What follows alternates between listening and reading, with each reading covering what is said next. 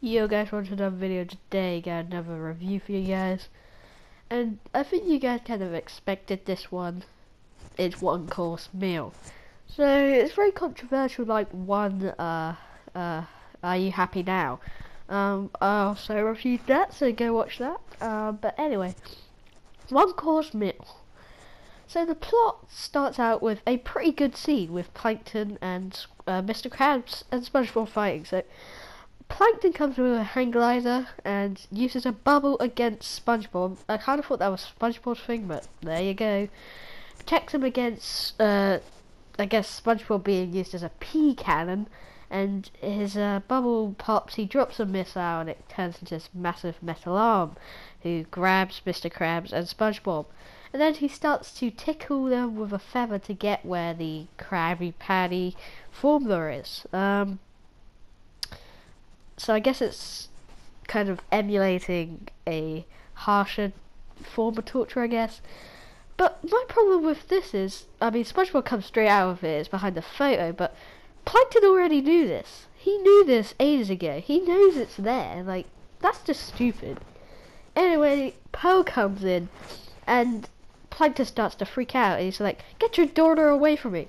He knows that's Mr. Krabs' daughter, so he knows who it is.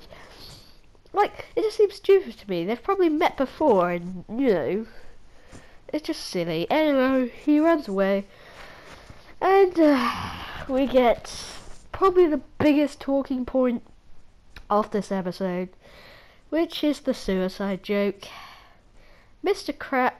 Plankton throws himself in a road and waits for a bus to come. It's pretty disgusting. I don't think they were going for that, but literally it came out like that. They had to look at that again because that is not good.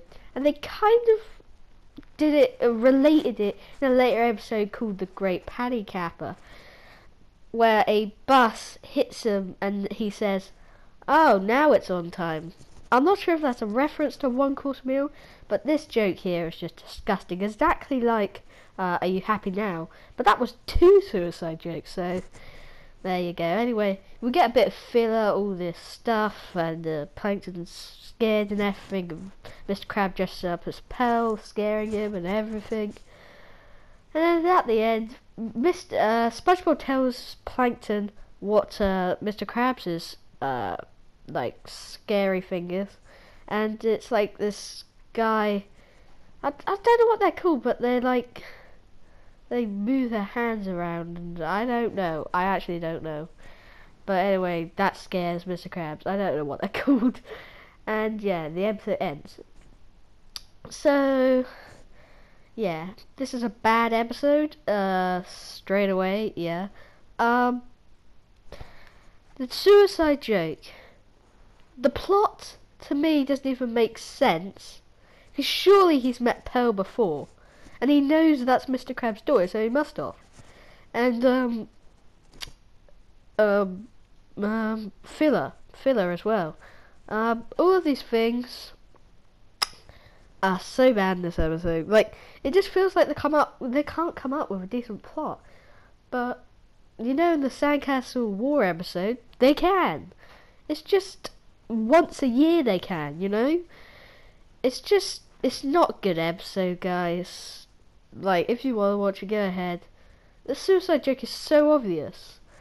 I mean, you know, kids probably don't know that, but, you know, if kids do, then, you know, that's not very good. Anyway, that's my final review, a bad episode, and I'll see you guys